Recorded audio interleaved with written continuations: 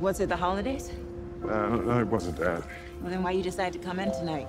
I'm trying to fix my mind. The movie has this amazing holiday feel to it. And Edward, I hear that originally put you off the project a bit. What changed your mind?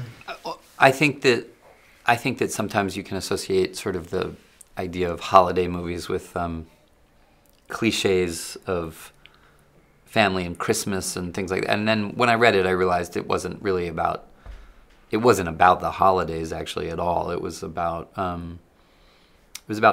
people struggling and finding ways to renew their spirit and renew their connection to what's most important in life. And that I think is actually well timed for the end of the year, not because of the holidays per se, but because at the end of the year, I think we have a tendency to look forward and meditate on what we're going to do differently in the coming year. And so I ended up feeling like the themes that this film meditated on are very much the ones that people do kind of think about at the end of the year. I've been having conversations. Death came first. She met me in the dog park.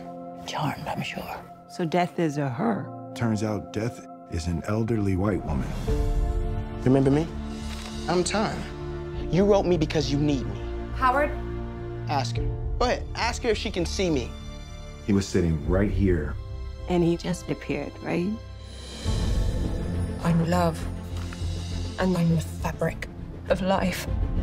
And when you got the call that you got this part and were joining this amazing cast and crew, was that a dream come true kind of moment? Yeah, absolutely. I think I speak for any newcomer actor, you know, they would love to be in that position, to be around, you know, brilliant minds and, you know, a brilliant director and, you know, just a wonderful team, I think, and great people, too. I felt very embraced, and I'm more than thankful to, you know, be a part of this.